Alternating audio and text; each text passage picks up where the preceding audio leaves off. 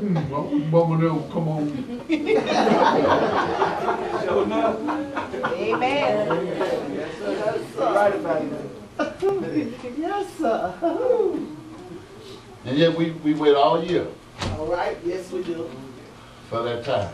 Amen. Amen. See, I was a December baby. There's a whole bunch of them in here. Amen. Especially I see somebody who was a handle the 26th. You get birthday, Christmas, everything all at one time. Mama got to save something for the next day. Well, that was Christmas. What's my birthday present? The gift that God has given us is worth more than anything you can buy in any store. Amen. Amen. And we know that gift is. We know that's Jesus. Hallelujah. That Jesus came and he took all of our sin away. If you believe. All right. See, to open the gift, you got to believe that Jesus did that. Hallelujah. And a lot of us are struggling today because we don't believe that God has given us the power over sin. All right. That He done broke that chain. That when Jesus came over 2,000 years ago, He gave you power over drugs. He gave you power over alcohol. He gave you power over sexual immortality. He gave you power over bad thinking and bad words coming out of your mouth. You have not accepted the gift. So you still walk around here without nothing. All right. Looking for something, and you already got it.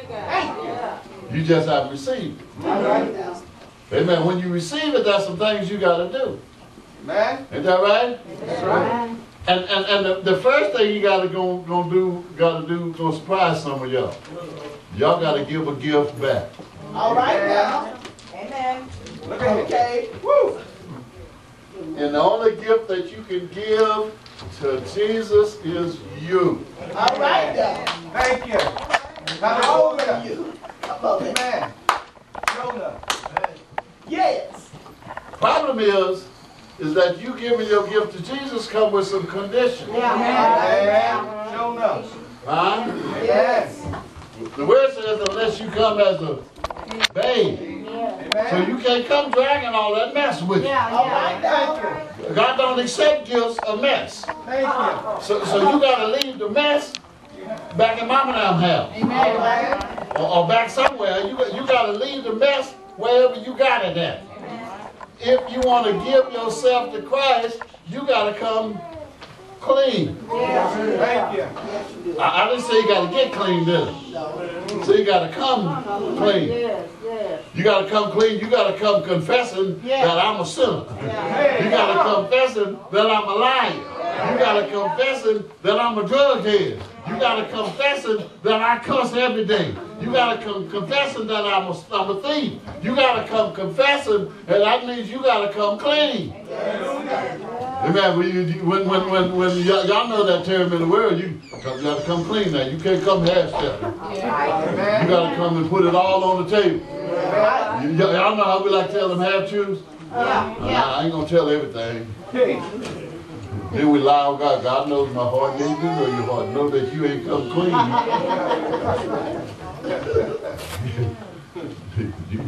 You put down the fifth, but you got to have paint in your back pocket. Some of y'all got real slick and put it in a little flash. Put it in your coat pocket. When the preacher ain't looking, you take a sweet. Think he can't smell it. You got to come clean.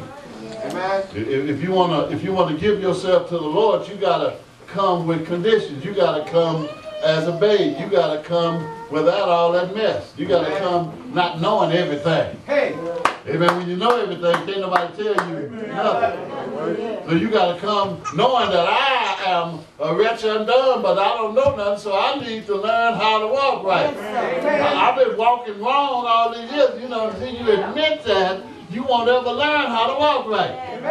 Till you admit that I'm a liar, you won't stop lying. You tell a lie that you're not a liar. You got to come clean. If you want to bring this gift to God, God said you belong to me, but you got to give yourself back. Ain't that right? Yes. David said it better than me. He said that the only sacrifice God will accept is a broken heart and a contrite spirit. You got to come clean. You got to come not being able to depend on anything. Y'all don't hear me. Y'all not saying, man.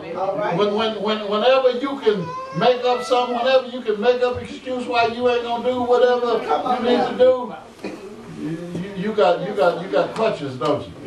I said you got to come without a crutch. Huh? You can drag that leg, but you got to put the crutch there.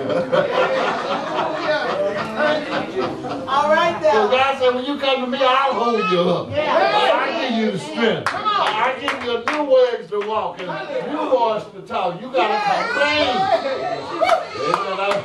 Biggest thing in giving ourselves to Christ is we don't want to come clean. That's right. Because there's some stuff in our life that we don't think ain't nothing wrong with it. Y'all don't know how many times I've heard people say, I don't see nothing wrong with it. I just go gamble a little bit. I don't see nothing wrong with it. I just drink a six-pack every now and then. I don't see nothing wrong with it. God did you see in the Bible where God gave you options? Come on now. Where you can decide what is right and what is wrong. The Bible tells you how God wants you to be. Amen. And you got to come clean. And then when you get clean and you want to give yourself to Christ, you got to come expecting Amen. to grow. Thank you. Amen. The baby, when the baby comes, the baby have to drink milk.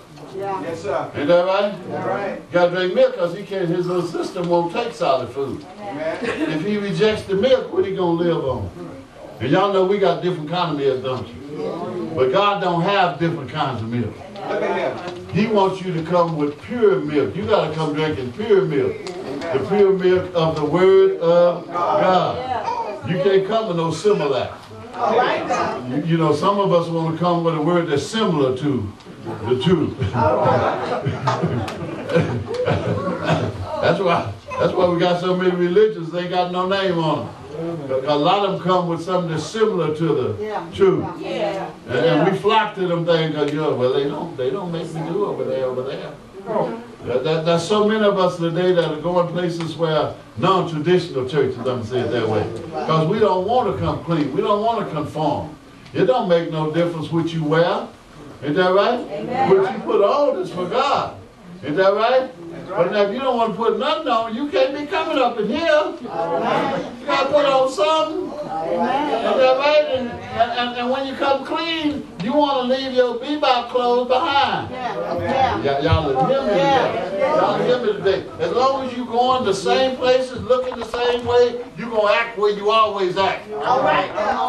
You got to get rid of some of that stuff. I just roll up down at the boys, Thursday, Friday, and Saturday. That's what you did for you guys say. I just hang out with the boys. We have a few beers, smoke a few joints, but I'm in church on Sunday.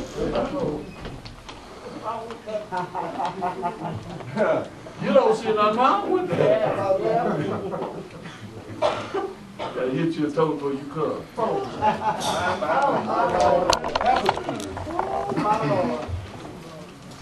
You got to come clean and you got to come expecting to learn something. Now, if you're expecting to learn something, that means you're going to give yourself to some learning, ain't you? Amen. And when you come clean, then you want to put some more stuff in you. When you leave all that stuff behind, you need to put some new stuff in you. Ain't that right? And you don't want to take the word of just anybody. Because when you're in the world, who did you trust? You trust nobody. You were just like everybody. You didn't trust them though. Because you just like them, so you knew what they would do because you knew what you were capable of. Y'all don't hear me. You know you were sitting around waiting on something to die so you could get on with it. You know it. And so you didn't trust nobody. I keep my eye on everybody. Got a friend of mine right today, preacher. He won't sit with his back to the door. Amen. Preacher, we go eat. I got to make sure his back, he's facing the door. and he sometimes he sit that way, but I know that he don't like that. Amen. And that's just from stuff you pick up as you grow. You understand? Now, if it don't keep you from coming, because you it's hard to come to church if you can't sit with your back to the door. Come on now. Amen. And one of those things I had, when I come in, I want to sit as far in the back as I could. Jesus is everywhere. Yes, he